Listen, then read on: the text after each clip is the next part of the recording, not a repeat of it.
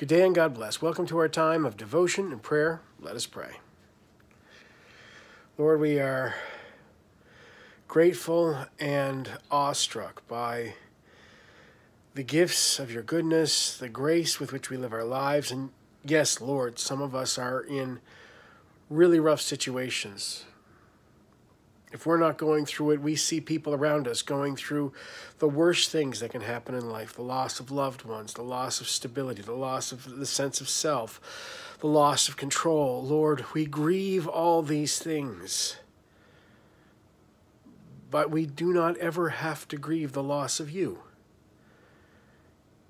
You give yourself to us in awesome parental, powerful creator love that is beyond anything that we can accomplish in ourselves. And yet, as you have made us in your image, you call us to this same thing, this great sacrificial love so perfectly shown in your Son, our Savior, Jesus Christ, who calls us to this same giving spirit, that whosoever should lay down his life for his friends. Oh Lord, there is no greater love than this.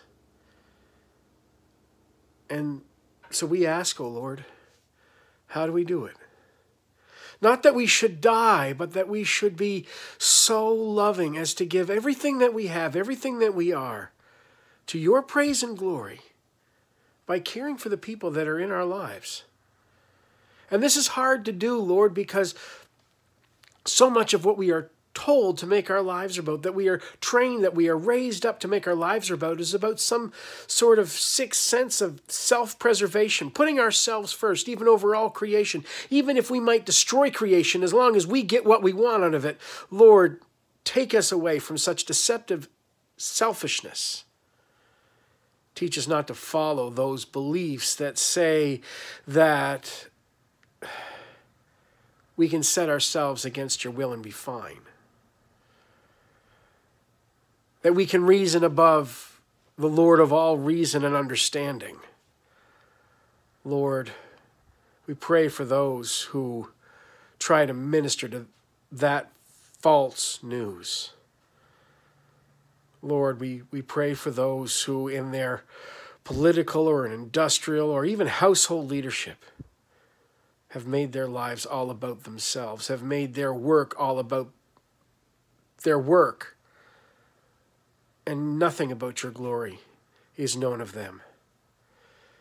Lord, we pray for those whom we encounter day to day in life, from whom we feel no love of Jesus Christ.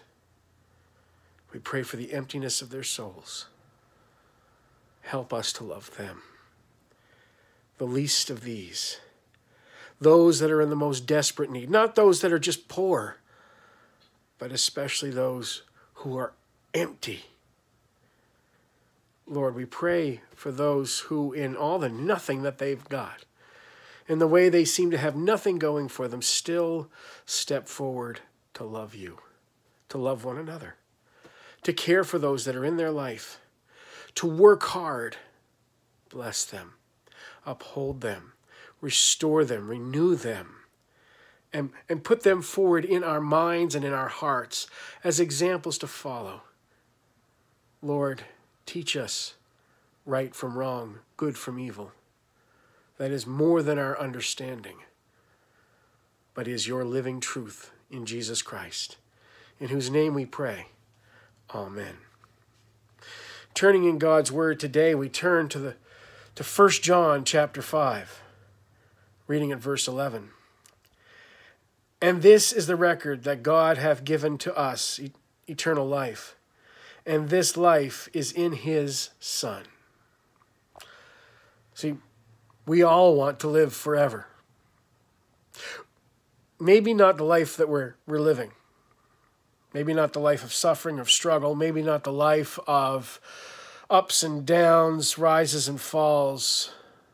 Maybe not a life of the mistakes that we've made.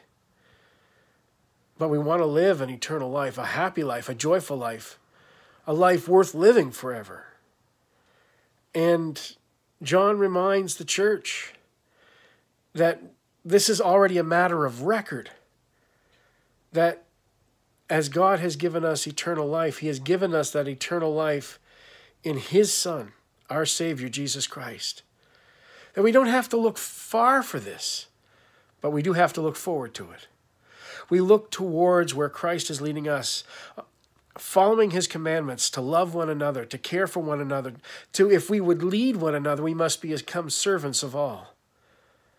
Now that's hard for us, those of us who are used to being in positions of leadership by worldly standards.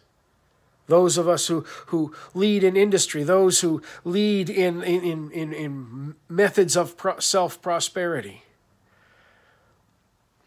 But what the gospel of Jesus Christ teaches us, what the commandments of God in Christ teach us, is that self-interest doesn't govern all. But love for one another is what leads to that eternal life that is in Jesus Christ. God bless and keep you. Amen.